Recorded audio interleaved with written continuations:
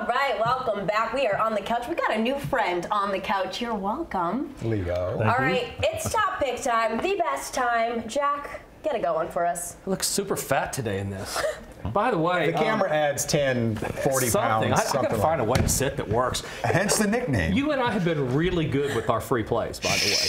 I know I have to say, because we won't spring our arm, but I like over the total in this New York-Minnesota game. Both bottom 8 defenses in the league. They've both been going over the total of Minnesota 11 times this year. They had over 50 points last time they played, and I think there's going to be a lot of points go over the total in the New York-Minnesota game. Amazingly, the camera drops even more pounds from Teddy. It's weird how that works. Teddy, what's your top pick Teddy's this week? emaciated. Yeah, I'm skinny, so what are you going to do? I'm going to take a look at Tampa versus Dallas. Tampa plus the points in that ballgame. This is truly a battle-tested team. We've seen them fight through adversity all year. Hasn't always been pretty. A lot of times been ugly, but from a character standpoint, Tampa's shown us what they have.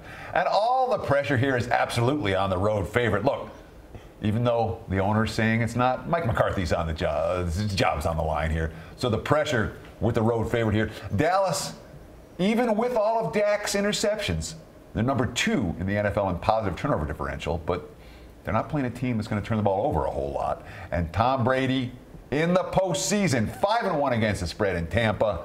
15-6 against the spread, his last 21 tries in the playoffs. Yeah, I like Tampa.